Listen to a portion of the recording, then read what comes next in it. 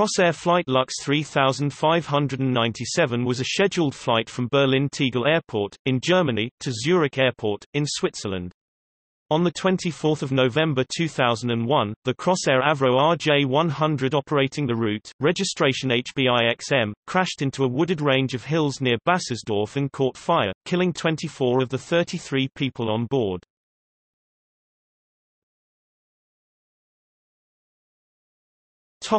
Aircraft.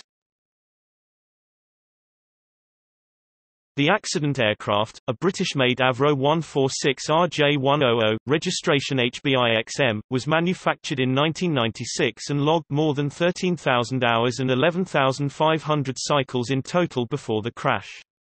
The aircraft was powered by 4 Lycoming LF507-1F turbofan engines.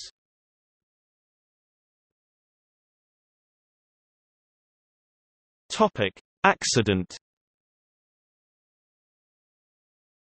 The flight departed Berlin-Tegel Airport at 21:01 Central Europe time with 28 passengers, 3 flight attendants, and the cockpit crew of Captain Hans-Ulrich Lutz 57 and First Officer Stefan Laurer 25. Lutz was an extremely experienced pilot with more than 19,500 flight hours, approximately 19,300 of which were as pilot in command. Laurer, in contrast, was inexperienced with just 490 total flight hours. Swissair, a major shareholder in Crossair, had been grounded about a month before the crash as a result of financial difficulties. Upon arrival in Zurich about an hour after takeoff, the pilots were cleared for an ILS approach runway 14, but were switched to a VOR, DME approach runway 28 because of a noise law past 10 p.m. There were poor visibility conditions due to low clouds, and the cockpit voice recorder captured the transmission of a previously landing Crossair flight informing the tower that they could not see the runway until 2.2 nautical miles (4.1 kilometers, 2.5 miles) away. At 22:07 Central Europe time, the airplane crashed into a wooded range of hills near the small town of Bassersdorf, around 4 kilometers (2.5 miles) short of the runway, where it broke apart and went up in flames. 24 people died, including the cockpit crew and a flight attendant, while 7 passengers and 2 flight attendants survived.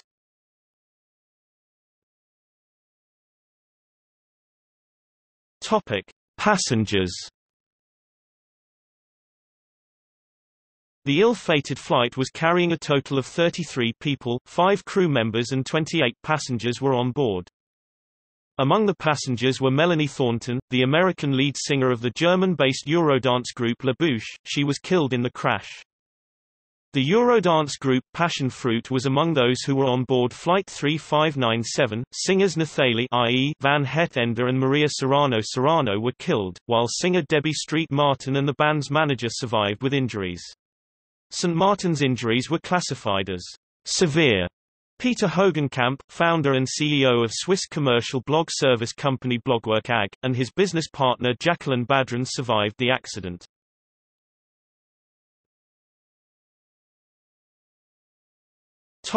Investigation.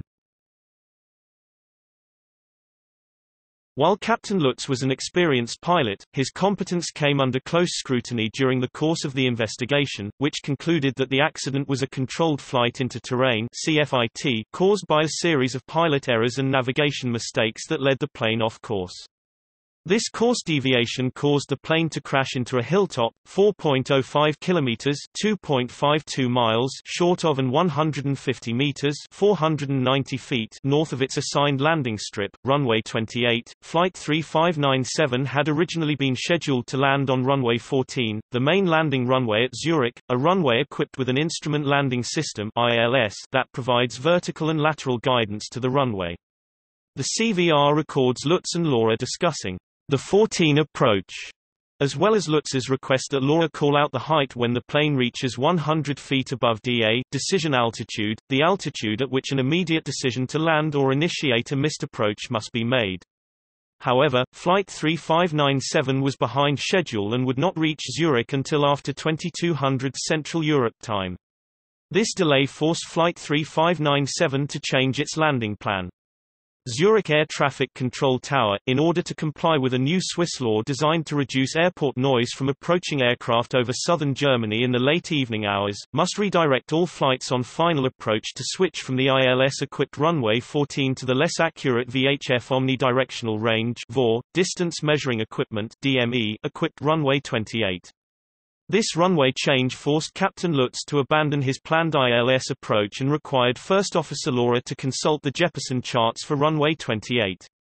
The charts included a new set of approach parameters, of which the higher MDA minimum descent altitude was the most crucial piece of information. The MDA states the minimum altitude in MSL to safely fly above any obstructions or terrain in the final approach flight path before visual contact with the runway is made. Unlike a DA in a precision approach, an MDA requires that after crossing the final approach fix, the pilot is to descend and maintain MDA until the non-flying pilot reports that the runway is in sight, allowing the pilot to safely complete the landing visually. In contrast to the ILS approach, which displays lateral and vertical position, the VOR-DME approach only shows the lateral position of the aircraft and its range to the runway. Due to increased azimuth error associated with the use of VORs and lack of vertical guidance glide slope, the MDA is therefore much higher than a DA decision altitude for an ILS. Although both pilots were based in Zurich and the CVR picks up Lutz's query to Laura about Laura's familiarity with the 28 approach, which Laura confirmed he had, Lutz put the plane into an overly steep descent that brought Flight 3597 to MDA far too soon. When Laura reported the plane reaching 100 feet above MDA, the CVR records Lutz asking Laura, "Do we have ground contact?" Laura hesitated before replying, "Yes." However, flight simulators programmed with the time of day, terrain, and weather Lutz was facing at that time allowed investigators to determine that the only ground Lutz or Laura could see was the ground of the hilly terrain over which the plane was flying. Upon reaching MDA of 2,400 feet 730 meters, Lutz declared that he had ground contact and would continue on, then deliberately descended the plane below the minimum descent altitude MDA without having the required visual contact with either the approach lights or the runway, a major piloting error that ultimately led directly to the crash.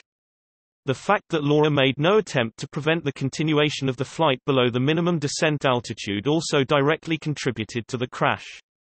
Lutz made an additional error by not monitoring his distance measuring equipment (DME) as he made his approach. The CVR recorded Lutz's running narrative on nearly every move he made in the cockpit, but did not record any readout of the DME after a check, verified by Laura, at 6 nautical miles (11 kilometers, 6.9 miles) from runway 28. Moments before the crash, Lutz's running commentary indicated to investigators that Lutz must have thought he was at or near 2.2 nautical miles (4.1 kilometers, 2.5 miles) from runway 28 because he said, "Someone said he saw the runway late here." Instead, Lutz was over 4 nautical miles (7.4 kilometers, 4.6 miles) from the runway, and could not possibly have seen the runway due to the presence of a hill, below the MDA of 2,400 feet 730 meters, that would have obscured his view. It was into this hill that Flight 3597 eventually crashed. Just before the crash, the synthetic voice of the Ground Proximity Warning System (GPWS) announced the radio altimeter reading 500 feet above ground. Immediately thereafter Lutz exclaimed, "Asterisk asterisk asterisk asterisk asterisk, 2 miles," he said, "he sees the runway." A few seconds later Lutz said, 2,000, and then 1 second later the synthetic voice gave the minimums GPWS message, which was triggered by the radio altimeter reading at 300 feet. Even though Lutz finally realized that his inability to see the runway meant he needed to initiate a missed approach maneuver, called a go-around, his call for the go-around came too late. The plane's engines were not able to spool up fast enough to generate sufficient thrust to climb above the hill that had been obstructing his view, and the plane crashed into the hilltop at 22:06 Central Europe time.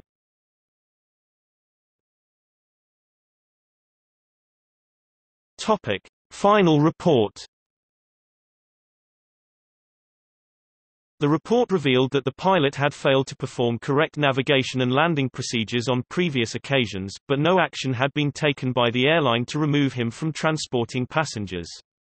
Lutz had twice failed to upgrade his flight certifications to the more complex MD-80 due to insufficient comprehension of its computerized navigational systems.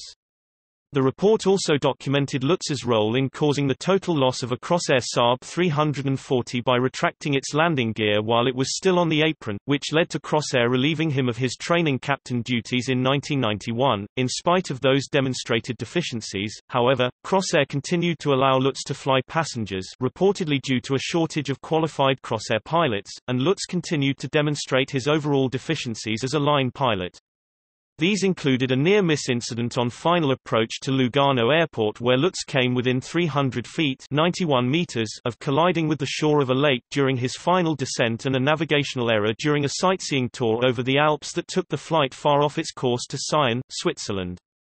In this particular incident, Lutz missed his approach into Sion and circled over what he thought was Sion's airport for several minutes before passengers spotted road signs in Italian. The navigation error had taken them over the St. Bernard Pass through the Alps, and the airport they had been circling was in fact located near Aosta, Italy. The final report of the Aircraft Accident Investigation Bureau (AAIB, German acronym BFU) states that other factors also contributed to the accident. The range of hills the plane crashed into was not marked in the Jeppesen approach chart used by the crew. Despite the hilly terrain surrounding it, the approach to runway 28 was not equipped with a minimum safe altitude warning (MSAW) system, which triggers an alarm if a minimum safe altitude is violated. The airport's means of determining visibility were inadequate for runway 28. The visual minimums at the time of the accident were actually inappropriate for using the standard approach to runway 28.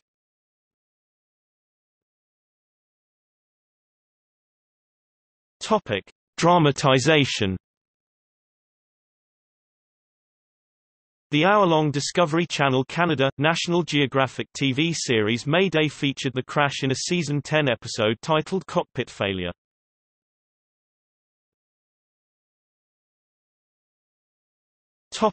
See also: Korean Air Flight 801, Asiana Airlines Flight 733, Air China Flight 129, Crossair Flight 498, Henan Airlines Flight 8387, TransAsia Airways Flight 222, Alitalia Flight 404, another CFIT accident near Zurich, American Airlines Flight 965.